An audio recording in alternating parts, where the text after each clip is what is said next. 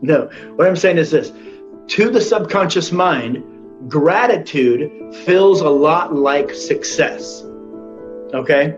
And so we want to get into that frame of mind of feeling the success. So we start with gratitude.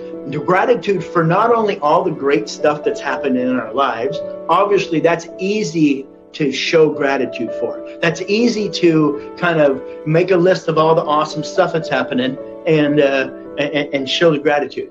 But also what we want to do is we want to do in this kind of lifestyle reflection, we also want to look at the trials and the tribulations and the hard times in life. Because oftentimes you can look back on those times and you can see the lessons that you learned from the hard times, right? I mean, I think we'd all agree that we can look back and see what we learned through those hard times. But the trick is, right? The trick is to be able to look for the lesson in the midst of the challenge and appreciate the growth, right? Now, it sounds kind of like an idiosyncrasy because you're going through trials and tribulations and your life is sucking. And how are you supposed to show gratitude for that, right? But if you understand that everything that you experience is there for a reason, it's either there for you to experience, it's either there for you to enjoy, or it's there for you to learn from, or both, right?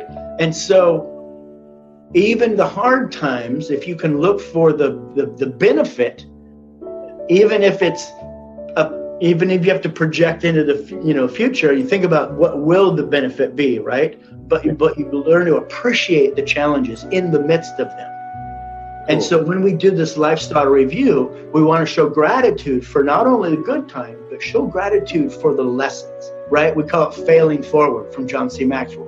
Look for the lessons and show gratitude for the awesome stuff that happens and also the awesome lessons that you learn through it. You know what I mean? So that's kind of the first step, and it kind of gets you into the mindset of perspective, right? Showing gratitude, feeling gratitude, and for the good stuff and the bad stuff and experiences.